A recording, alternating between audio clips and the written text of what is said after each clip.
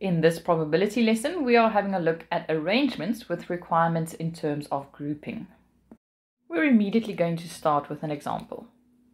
A group of 5 friends are going to watch a show and will all sit in the same row. A. In how many different ways can they be arranged in the row?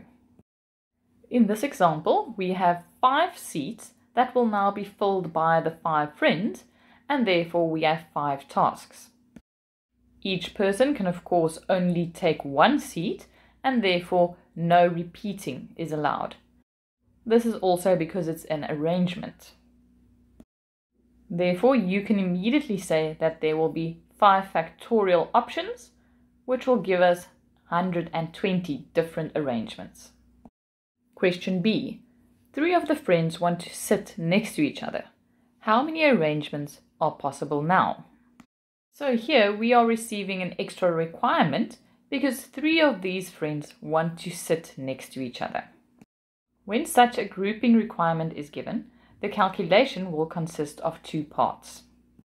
Firstly, we are going to see those 3 friends as one big task because they want to sit next to each other, and that means we now have 3 tasks.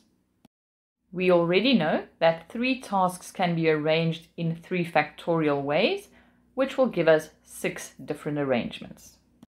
But now we need to realize that the first task actually consists of 3 smaller tasks, or 3 people in this case.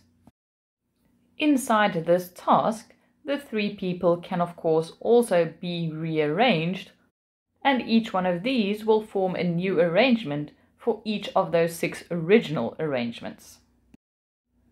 So task 1 actually also consists of 3 factorial different arrangements.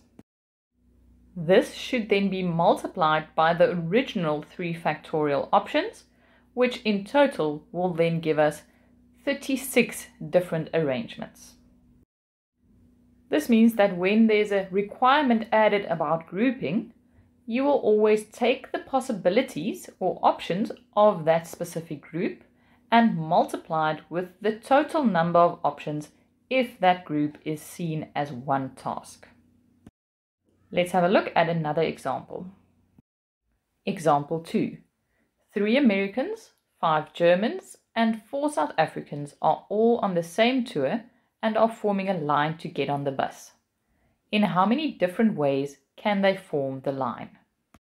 We are given no extra requirements here, so we can simply focus on the 12 people, which will be 12 tasks that need to be completed.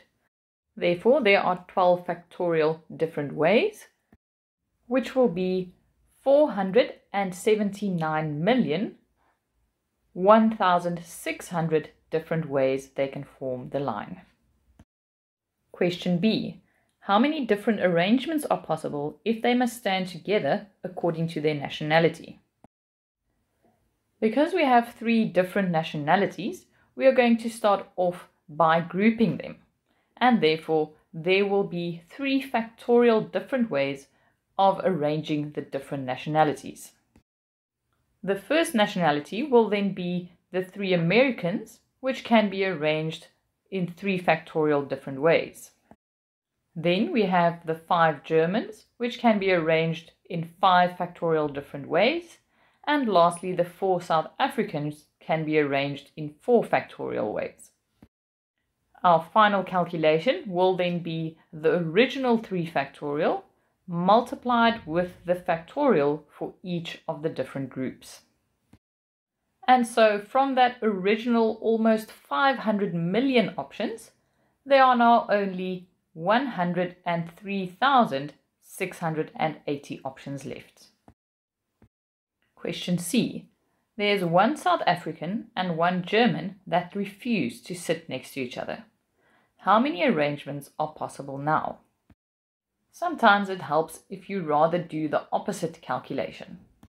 So here, instead of calculating all the different possibilities where these 2 do not sit next to each other, I'm going to take the total number of possible arrangements and from there subtract those where these 2 actually sit next to each other. If I then group the South African and the German together, we have 11 tasks, and that will give us 11 factorial options. This should then be multiplied by the group's factorial, and we only have 2 people in the group, so that will be 2 factorial. This number of possibilities will now be subtracted from the total number. So my final calculation will be the 12 factorial, giving me the total number of options, minus this 11 factorial times 2 factorial. And there are then 399,168,000 different arrangements left. Let's have a look at another example where the opposite calculation will be more effective. Example 3. Using the digits 1 to 9, how many 5-digit numbers can be constructed containing at least 1 6 if digits may repeat? Because digits may repeat, this is not an arrangement anymore, and the number of options per task will not decrease. The question is, how many 5-digit numbers can be constructed containing at least 1 6? This means there can be 1, 2, 3, 4, or even 5 6s. To calculate all these different possibilities will take some doing. Therefore, it will definitely be more effective to take the total number of possibilities and subtract the opposite of what they are asking. The opposite of at least 1 6 will then be no 6s. Because the digits may be repeated, the total number of possibilities will then be 9 to the power of 5. And to contain no 6s means we have the digits 1 to 9 without the option of a 6 to choose from. Therefore, there will be 8 different options to choose from for each task.